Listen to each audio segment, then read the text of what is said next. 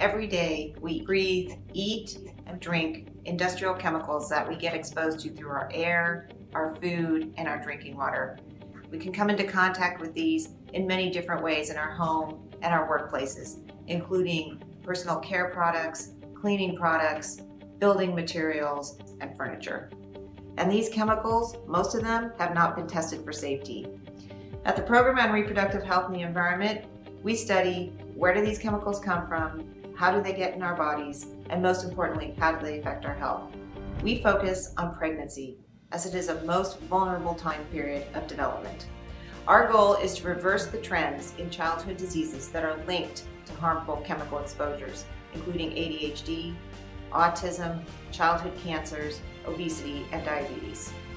We take our science and we turn it into action by connecting it to those that can make a difference, including healthcare providers, government officials, and you.